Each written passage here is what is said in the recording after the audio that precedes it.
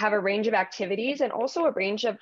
ways that people can engage. I know that UPS probably has the same issue, but we have our tow truck drivers at AAA, and they can't always attend. They don't have computers, they don't have desks. So some of our ERGs have started to just record their meetings,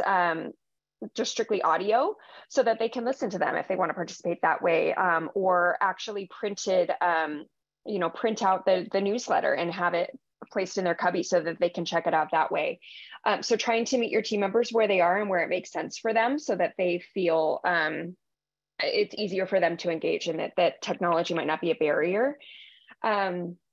Something else that we do is we present about our ERGs for every new hire class, and our DE&I programs, but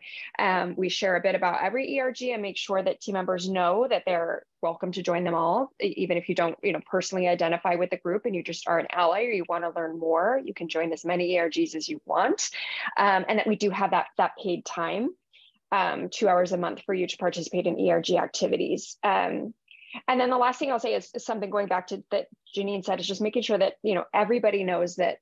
they're encouraged, especially like managers, letting them know that they have, their team members have permission to participate in these activities, and making that kind of an expectation, and really embedding it in the culture that this is what we do here, and it's okay for them to take the time to participate, and have leaders help with the communication about those events too.